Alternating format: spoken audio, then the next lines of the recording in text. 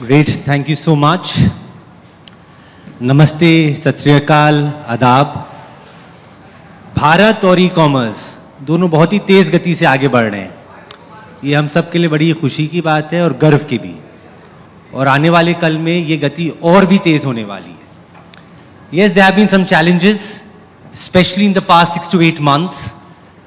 But there are some brands who have not just overcome these challenges, but through long-term, sustainable, as well as some very innovative strategies of late, are disrupting the game.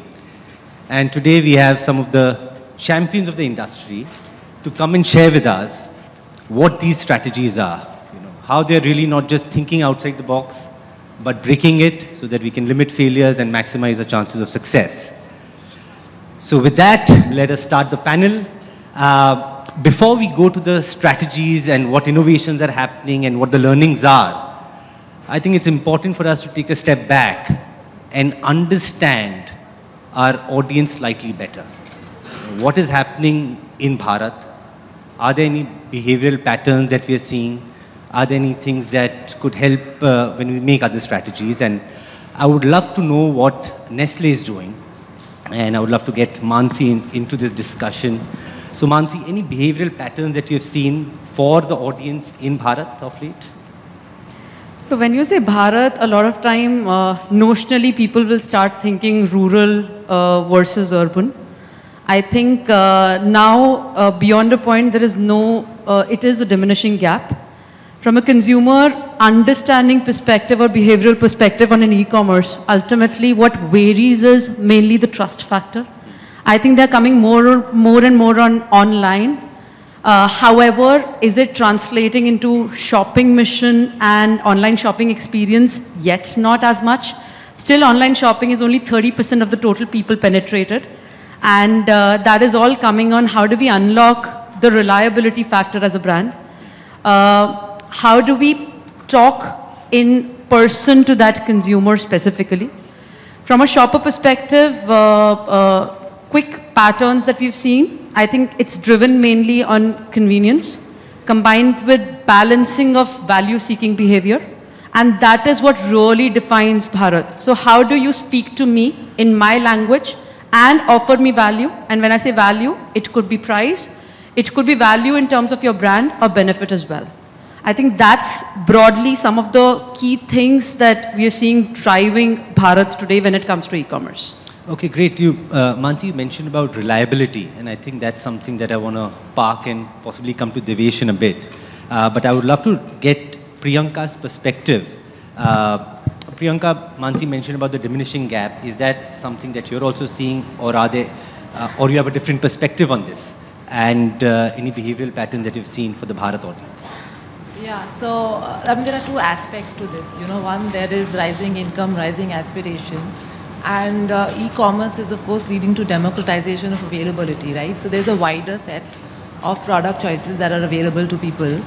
And let's assume Bharat as tier 2, tier 3. So, right, suddenly they have access and awareness about a lot of brands and products. This is coupled with the fact that there's a lot of social media consumption, right? And even local social channels like more chat, influencer access, which is, of course, giving them a lot of exposure. So that is opening up their mind, and we do see that there is a desire and ability to try new products and try, in our categories, more premium or specific benefit-based products. So, for example, a whitening toothpaste or a multi-benefit toothpaste, right, which is a higher order benefit. Having said that, we also do see that most of the trials and growth is coming out of smaller packs versus, larger packs. So people are willing to try, and the affordability and, of course, value proposition is of importance to them, right? So still, I think the larger drivers are still getting the right value proposition. The attractiveness of price and offers, that still remains is the underlying sort of, behavior there. The other difference that, the other perspective on browsing and searching and how are they, looking for products, while if you look at metros where they are more evolved shoppers, they tend to search, which means they are more sort of intent-based and they know what they want to buy. Whereas if you go, tier 2, and tier 3, we see them browsing a lot more. That's the, and therefore they're trying to discover and browse more products. I think in the overall scheme of things, it's leading to more digital influence.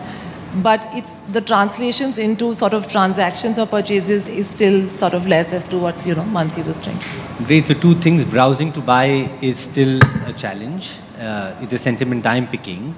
And there is a diminishing gap from a behavioral perspective. Mansi, you mentioned about reliability. Divyesh, I would love your perspective on reliability in general and also when it comes to the last mile delivery. Because that's an area where if you break a trust once and across audiences, but specifically in Bharat, it's very hard to regain that again. So how is Meesho as a new age disruptive brand really innovating over there? So logistics and last mile delivery, right? I think that is super challenging, right? Especially as you penetrate into tier 2 cities, towns, villages, right? It gets really difficult. There's three primary issues here. I think one is around kind of like addresses. Like how do you actually get to the right customer address, and how do you figure that out when address specification isn't great?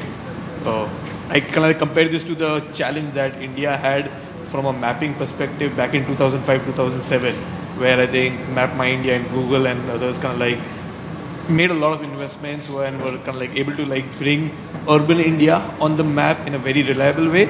I think we're at that stage where whoever is able to unlock that really well is actually going to like have a very significant advantage going forward. So that's one is address. And of course there's a lot we're doing in there in terms of kind of like ensuring at the point of entry of address through the e-commerce flow, right? I think we're able to get as specific as possible. We're able to kind of like get to sanitizing those addresses and helping the user kind of like get sharper there. We're experimenting with things like voice notes for the last mile delivery person, because often what we see is when they're not able to find what they're going to do, they're going to call the user. Yeah. So can we actually enable that even before that? So that's something we're trying unique there. The other problem is around attribution when things don't go well. As you said, right? I think happy path is great. Everyone gets their delivery, their package, they're delighted by what they receive. It's when that doesn't show up, when issues happen, when that's late, how do you solve for that? When they get the wrong product. And I think this is a lot about attribution, where between the seller, the logistics provider and the user, right? What went wrong? And I think the solve for that is really instrumentation. I think instrumenting when you have your own logistics network is great. Often most brands here, right, and including Meesho as a e-commerce platform, we work with third-party logistics providers. But like, how do you kind of like solve for instrumentation across all of those? That is kind of like what has really helped get better at all of these. And I think the third one is probably everyone's familiar with RTO, return to origin. You kind of like send a package, but for a multitude of reasons, it doesn't show up at the door because either we couldn't find the address and we come back to the address problem. The user isn't at home multiple times, they can't locate the place, or the user chooses to not receive the package, right? And I think that's where, of course, getting sharper on address, getting sharper on the share of prepaid orders, because your commitment is much, much higher when you've actually paid online versus when you've chosen COD as a delivery mechanism. So how can you enable the user to kind of like make prepaid a much more attractive option is something that helps here as well. Oh, very nice, Divyesh. I think some very actionable things which can be picked out from that, especially the voice note one. Unilever is known for doing some very innovative things across the years. I would love, Tejas, your perspective as to what innovative strategies is Unilever driving across Bharat for e-commerce? Sure. So I think as the shopper behavior was explained a few minutes back that, Priyanka mentioned people are more browsing than searching because, and one of our, when we connect with our customers or people who like platforms which sell our stuff, we realized and they shared with us that their shoppers are afraid of searching and in their shopper connects or in their interaction with their shopper. So because they feel that they are not tech geeks, so they don't know how to search, right? And that is the one issue I think which comes up. And the second one is that even if they search, so for example, all of us will, if we want to buy soap, we'll search soaps, right? So interestingly, they shared that people are searching nahane ka sabun, right? Or sabun. And all our SEO strategies go for a toss, right? That you optimize for soap as a keyword and nahane ka sabun is nowhere there, or sabun is nowhere there, right? So I think inherently changing your content, keeping up to that, what shopper is searching, that's one bit of what we try to do. Last year we did, during the festive season, typically we have content which is vernac in nature as well to reach out to the shoppers. And the second thing, I think a lot of platforms are innovating and we partner with them faster. So that's our strategy, because we don't want to reinvent the wheel, we just want to steal and go ahead, right? So a lot of platforms have started group buy. I think Meesho also piloted, have it as a feature. You can share a link to your friend and you know, buy together, get a value discount. And this also solves for trust, because if my friend is buying, so we partner with platforms, and that's how we you know, stay up the curve. Very cool. Group buy especially. Karan, you have had some very global experiences across e-commerce at leadership positions, and now coming back and exploring e-commerce for Bharat. At Moglix, what kind of innovative strategies are you driving? So I'm going to answer with, I think there are 3 innovations that Bharat will make e-commerce firms drive. Whether Moglix is the one driving it, Meesho ends up the one driving it, we don't know. But there are 3 major innovations, I think, that are required. So first, the definition of Bharat customers, in so much so as they are different. I'm going to go with Mansi's definition. The primary 2 characteristics we see are a far more desire for value for money, and number 2 is a far lower trust factor, specifically as far as e-commerce transactions are concerned. So with that definition, I think the 3 major areas of innovation that will be coming. In my space, which is the industrials and office space, you're going to see the emergence of one or more local brands which bridge the gap between your top tier Japanese, Korean, XYZ brands, which a lot of local customers don't understand, and the local brand that he or she is used to, which provides far better value for money. But there are very few national midpoint brands that are providing the value for money without the premium imagery of some of our foreign electronic brands. So I think that's one major area for growth, and it'll be across categories. It's not only going to be in ACs or this, it's going to be across categories. The second area that I think that Bharat will help us break is this delivery versus payment issue. A large part of the transactions done in Bharat are actually cash on delivery. Cash on delivery, however, is not an outcome of money liquidity. There is no shortage of liquidity with the individual. What it is actually a driver of, what it is a marker of, is a low trust on the delivery, and therefore it gives me the right to have an automatic return option whether or not the company allows me for it. So what you've seen in the last 12 to 18 months is a further tightening of return policies across the board, across the firms. Cash on delivery essentially allows me to look at the product and return it without having to get entangled with the company. So, and there are reasons that it takes longer to deliver to Bharat. Sometimes when the product goes there, the packaging is damaged. Then you get stuck. Is it the LSP's issue? Is it the customer who's the issue? Is it the supplier himself who's done it? So there are a lot of reasons that both from a company side and a customer side, this is prevalent. So we need to fix this, or Bharat will force us to fix this, either by improving delivery to within the 1-2 days that you can achieve in bigger cities so that you eliminate a lot of this, or some part payment options, or some credit options, but something or the other will have to break the COD and delivery issue. Otherwise, 30-40% returns are an unsustainable way for e-commerce to grow. And the last and not the least, I think what Bharat will make us do is local communication. Whether it's based on your local language, whether it's from an influencer who lives in your area. So to bridge the trust gap between these companies that sit in Bombay and Delhi and speak in English, but I need to trust them and buy from them instead of my local kirana, I need to have somebody I already trust make that gap for me. So those, according to me, are the 3 major areas of innovations that Bharat will drive for e-commerce firms. Great. Thanks, Karan. Sugosh, would love your perspective on this. What is Aditya Birla Grasim driving? Yeah, so I think when we, so I think most of the points that you said are pretty much on track, right? I think the returns part is a big problem. So when we launched our brand Navyasa 14 months back, our thought process was to try and get maximum business to the marketplace. but it really stuck very badly when he saw a 50% getting back. So that's when he decided to go bring in some kind of innovations on the website. So the website became the more critical part for us.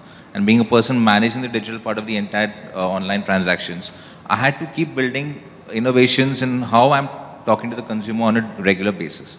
So one biggest innovation which we have tried to do or try to imbibe is to build a very strong customer data platform through strong partners, which basically helps me get anyone who comes on a website who's even in the phase of exploring or understanding what the brand is, might not buy it the very first time. He's seen an ad, he's come to a website, right? I get his contact details through an email form, through a sign-up form. He becomes my first point of contact. As he goes further into the website, through different PDPs, he explores different blogs, the different journey in buying the product, correct? I'm able to target him with differential communication accordingly. So a very simple case in point, when we actually launched this, we thought that Mumbai, Delhi, Bangalore, the metros would be the biggest business for us. When we actually saw people buying premium sarees from the tier 2 cities as well. I mean, those volumes from, say, a Kanpur or a Lucknow or a Surat, those kind of cities were breaking Mumbai, Delhi, Bangalore for me. So that is a very important communication for us to how we can, even the conversations are happening, my communication became more local. So if I'm targeting people in Surat, targeting people in Andhra, my communication became more regional. Second thing, even when people coming in, what we're also trying to do is through a chatbot, we're going to create a chatbot in multiple languages. We're trying to do that, which will help us talk to them in different languages, because that brings personalization. So if someone is coming in, chatting in his own mother tongue, that has a stronger feel, because these consumers who come to an apparel website like mine, they have a lot of knowledge about the product. They are not there for the discounts or the margins. They are okay for the premiumness because they have a strong understanding of the product.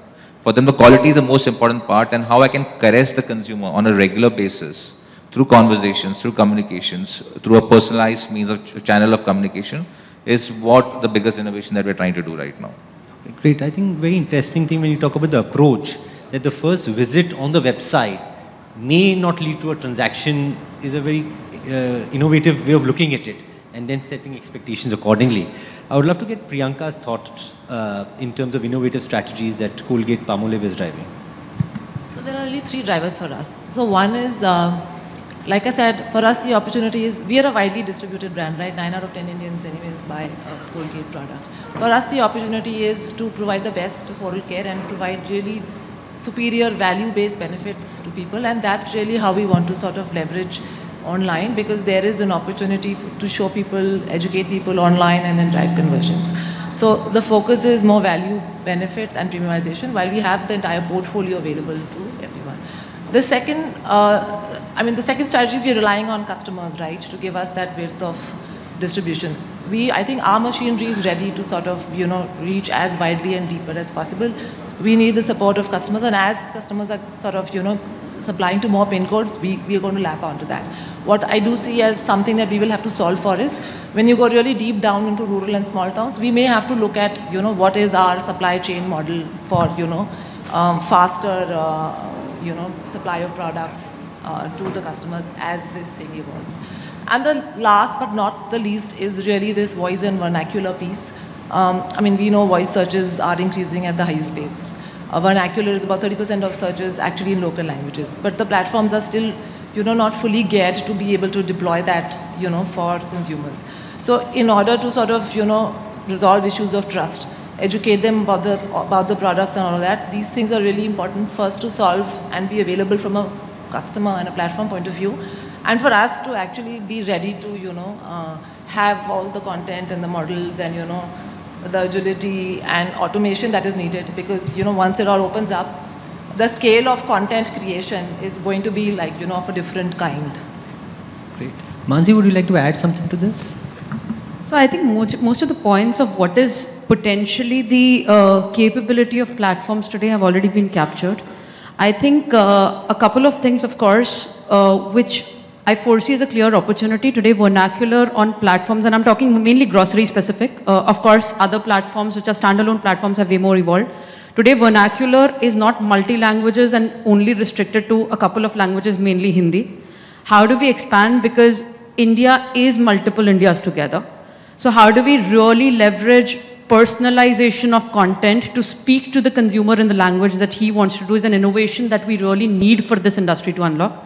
One important thing also for us is, while we keep saying this consumer has affordability as a challenge, I think a big unlock for organizations like us who've traditionally been dependent on mass distribution is, how do I reach out with my premium portfolio to this part of the market without having the risks of bad goods on mass distribution in such markets. And we've actually seen, we have a coffee machine called Nescafe E that gets sold for 8,000 bucks. About 80% of the business does not come from metros today. And that is where balancing of what I perceive as value versus price, discounts, lower price point, I think we are still far away from reaching out to deep penetrated rural markets. I think it's more about unlocking the next aspirational consumer sitting in these markets. And that unlock with this personalization of content is going to be important.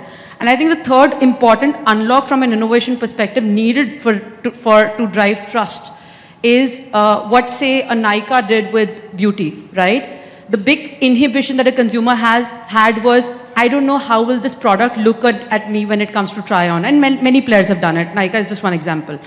The big concern on trust for this market is, I can't touch, feel the product today. So how can e-commerce unlock that for them to have trust to actually place an order is an important innovation which is now needed to be unlocked in e-commerce. Okay, great. Thanks. You know, they say that the best strategies only come if you're listening to your customers. And some of the ideas that you shared possibly came from that. I would love to get Karan's perspective. Karan, has there been some customer feedback or where Moglix has, you know, actively heard what the customers want and derived something out of it? Would love your perspective on that.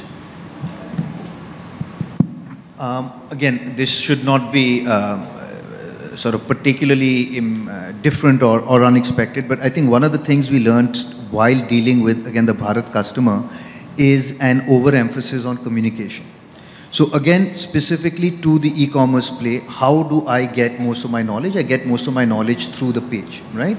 And if you're in the e-commerce space, you know, you create better PDPs, you create better imagery and all of this. So from a very structured perspective, you've actually handled the communication aspect of the product by displaying all of that. Whether it's a lack of sophistication, whether it's a lack of, whether these are initial purchases, my rural customer is not actually looking at my PDP pages and picking up all the information that I've said there. So even if I've written in very large font, if I may, that these XYZ products are non-returnable, right? Because it's a one-time used gardening product. You can't return this product. The customer will try to return it. And after being walked through the policy and the PDP page that, sir or ma'am, you can't return this, as you can see, they're genuinely offended. They will escalate to CEO, escalate to consumer forum, escalate via the legal channels and so on and so forth. So, and they are genuinely confused about the fact that they could not return the product, and it does not click to them that, yeah, it's written on the website. So I'm just trying to draw out a very specific example to make use case of this. So what we have learned is, one of the specific things that we can do for our rural customers is over-communicate. And to the only extent that we are limiting this is by cost, because obviously every time I send a WhatsApp or a text message, there's a cost. But your shipment is leaving, your shipment is on the way, you can in fact return the shipment. Is your address correct? Somebody was speaking to geography. So even though we have the official address, we send them the address behind. Is this correct? Behind this temple, left of this, do that. So, and I can keep giving examples of this. But the point is, the core thing that we have learned and we have incorporated into our process is an increased velocity of communication with my consumer and informing him or her of every single step that I am doing, and not being surprised if that communication is still not getting through. Okay, great. Speaking about velocity, you know, as a startup which has disrupted the space in Meesho, have you taken customer feedback actively to really evolve from time to time? Yeah. So for us, one of the 9 mantras that every single individual in the company lives by is user first. Like every decision that we're making has to kind of like start with the user perspective. And one of the rituals we've built out in the company is what we call LOD, listen or die rituals. This is literally everyone getting out of the building and spending time with the customers, be that an end user, be that a seller. Like this includes our entire leadership team that goes and travels through different cities and spends time. And like this has actually, and like every feature product that we launch, right, I think we end up running through a bunch of iterations where all of these are fueled by the conversations. Of course, the data that we're seeing from how people are, our audience is engaging on the website itself or the app itself, but also from all of these in-person or on the phone, on the video conversations. So like examples I'll give you. One of the way Meesho monetizes is by essentially an ads product on the platform.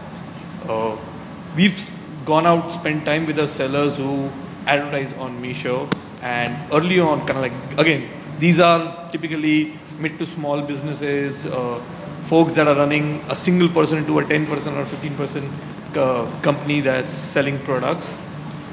This is the first time they've encountered an advertising platform. And the thing that we learned with them is, right, we started reporting views, clicks, and all of that, and they're like, none of this matters. Humko batao order kitna aaya isse. So like we pivoted around to like very strongly focusing on what is the ROI of your ad spend and being very, very upfront about that. And also across the entire advertising platform, right, I think how can we make it simple? I think we have to solve for, of course, there's going to be the top sellers that are much larger ones, but our significant population is these mid and small businesses. How do we solve for the platform, helping with them with their needs in a way they can actually engage with it? So this is a thing that shows up across like every aspect of what you do at Meesho. Okay, thanks. You know, they say that 20% of all the commerce business in the country happens in just one single month, which is October. With the festive season coming up, Mansi, are there any things planned up which you would like to share? A lot of it is, I think, a wait and watch for October. But of course, as you said, festive, and considering we are in the food business, the entire objective is having typical fit-for-purpose products, specifically keeping the month of Dussehra, Diwali, and other festivals in mind. So you will see clear innovations in terms of pack types, in terms of new products, which will be targeting the impulse buying behavior and a social gathering behavior of a consumer coming in, for sure. Great. Tejas, anything planned up which you like to share? So for Unilever, like half of our winter portfolio, the Vaselines and the Ponds, happens in winter. And for us, all of us, we have slide decks labeled winter is coming, and we are planning very heavily for that. So festive is all about winter for us because it kickstarts a big winter 6-month season. I think that's one aspect of it. But broad principles, we partner with platforms where, like, there are two types of platforms we broadly classify. One who are on an acquisition spree, who have money to burn. So there we partner for acquisition of new consumers. So we play hard on our core portfolio, which basically we are strong at. And there are certain platforms which are consolidating or focusing on profitability. There we try to upsell our premium portfolio or regimes or kits and combos so that our loyal shoppers are rewarded with a bigger chunk of business. So that's great. You know, let's also learn about what have been the biggest wins and some of the biggest learnings, right? Because you never fail, you learn or you succeed from some of these brands. I would love Sugosh's perspective on some of the successes that you have had. So I think when we launched Navyasa 15 months back, so I think we had a celebrity plan in place, which is going to give a massive push to the brand in the market, right? But then post that, we were looking at different ways of how we could use influencers to really ramp up the conversations and the discussion around the brand. So because the most important piece, because we are in the business of inspiration. I mean, saris and apparels for women is an inspiring product. The costing is secondary, but inspiration is what we provide. So, I mean, though we had influencers in mind, we wanted to go a step further and actually get people who knew about apparels or saris as a brand, who are actually advocating that more like a key opinion leader, because they actually know your product more than what you know about the product. They can tell you more information, they can talk more openly to the consumers. So we actually tied up with a couple of such key opinion leaders at a slightly premium cost, but what it helped us drive massive DMs on our social handles, because people started asking for the sari that person is wearing, person ABC, I don't want to take names of influencers here, but a person ABC is wearing, and what is the kind of make, what is the kind of fabric it has. So those kind of queries that started coming in a DM handle, we started getting like almost 30-40 DMs on a daily basis whenever we used to have any kind of intervention through these key opinion leaders. So for us, that was a very massive one, because we had done a lot of influencer marketing in the past, more like a one-off. This was more as an opportunity which threw us in the face saying that we could actually build a long-term campaign or a long-term thought process with these guys and have monthly interventions, which should keep our keep our consumers engaged and hooked. So that was, I think, one of the biggest wins that we encountered in our stint so far. Great, thanks. Divyesh, any wins or learnings that you would like to share? I'll start with wins and come to learnings. I think for Meesho, our mission at the company is to democratize internet commerce for Bharat.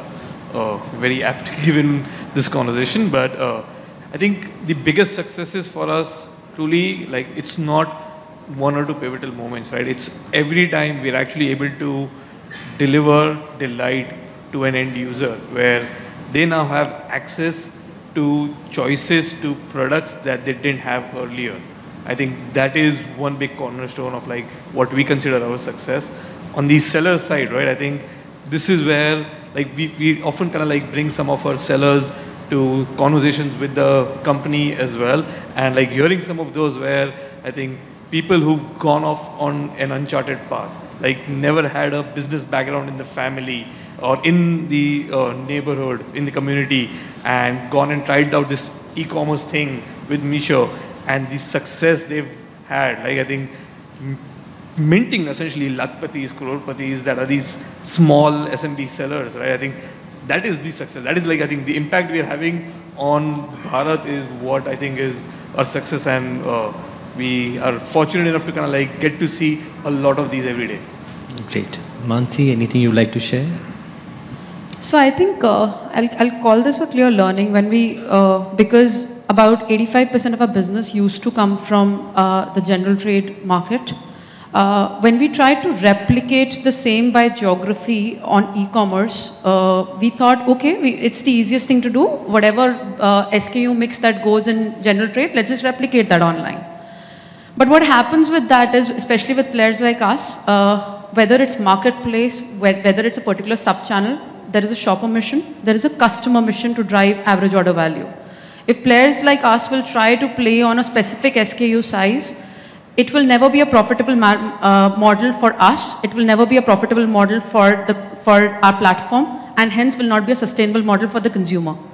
As a result of which, what we started doing was we started designing specific products, got away from that mindset of premium versus non-premium, because this is the only place, unlike a general trade, where you can right there communicate with the consumer and you have the maximum chances to drive conversion. Because you're speaking, he's making a decision at that time, and that's what you're impacting.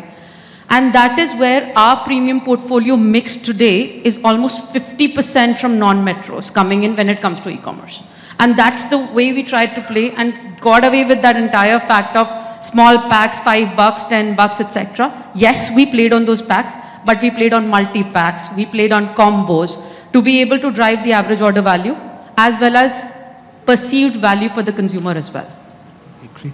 Tejas, would you like to share some of your learnings? I think one of the biggest learnings came when we realized that Tier 2 town, the largest selling coffee was Davidoff and not Brew and Nescafe. But that's basically saying that you don't perceive consumers in a certain way, that this town or this person will order this. So always be up for surprises, learn from data. I think that's something which we have inculcated, and would ask anyone to do it as well.